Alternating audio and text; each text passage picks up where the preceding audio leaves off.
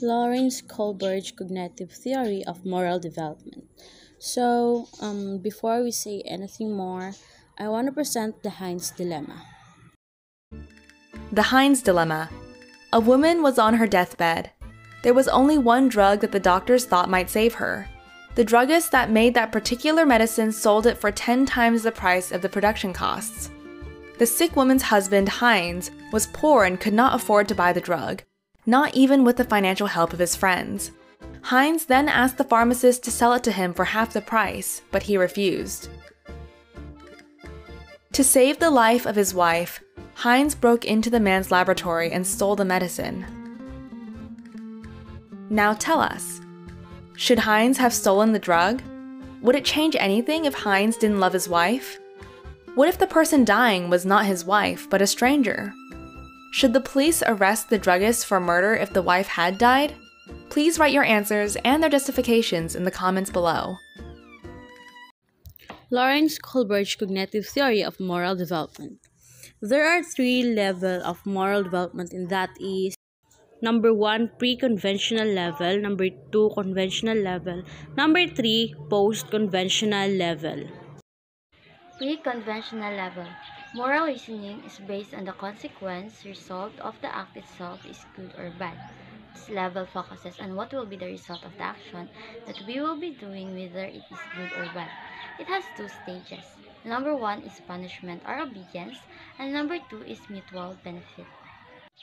Stage number 1, punishment or obedience. One is motivated by fear of punishment.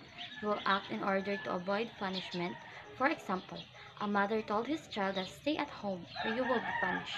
Accordingly, the child will obey his mother to avoid any punishment.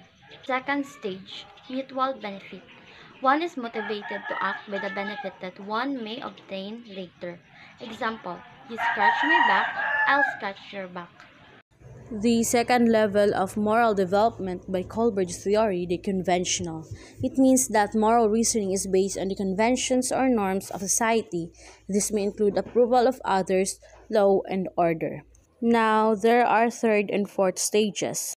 On third stage, we have social approval. One is motivated by what others expect in behavior, good boy or good girl. The person acts because he or she values how he or she will appear to others. He or she gives importance on what people will think or say. So the video that we'll presented now is example for stage 3. Interpersonal accord and conformity guide our moral judgment. Betty sees the fight and wants to intervene. But when she realizes that all the others are just watching, she decides not to get involved. She wants others to see that she is a good girl who is conforming with the ethics of the community. She asks herself, what do others think of me? So the video means that the child or the individual is good in order to be seen as being good by other people. So now they're taking it into other people's thoughts into an account. So there's an emphasis on conformity. So being nice and having that consideration of how choices influences our relationships is important. On fourth stage, we have law and order. One is motivated to act in order to uphold law and order. The person will follow the law because it is the law. The video that I will play now is example of stage 4. At stage 4, we value authority and want to maintain social order. When the teacher sees the group fighting, he immediately steps in and shouts, "Stop! Fighting at school is forbidden." He feels that, above all, it is important to follow the rules, otherwise chaos breaks out. He feels it is his duty to uphold the rules that sustain a functioning society. He asks himself, how can I maintain law and order? So the video means that the child becomes aware of the wider rules of society. So judgments concern obeying rules in order to uphold the law and avoid guilt. It's all about what the society says at this point. Okay, now, let's discuss the last level of moral development by Kohlberg's theory. We have the post-conventional, meaning It is based on enduring and consistently principles. It is not just by recognizing the law, but behind the law. Now, the 5 stages under post-conventional. We have the social contract. Now, what is social contract? Social contract is what we called the law either wrong can be changed, one will act based on social justice, and the common good.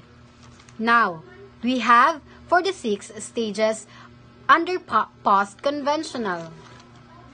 We have the universal principles. This is associated with the development of one's conscience, having a set of standards that drives one to possess more responsibility to make societal changes, regardless of consequences to oneself. Now, I will be given to you some known people as an example of universal principles.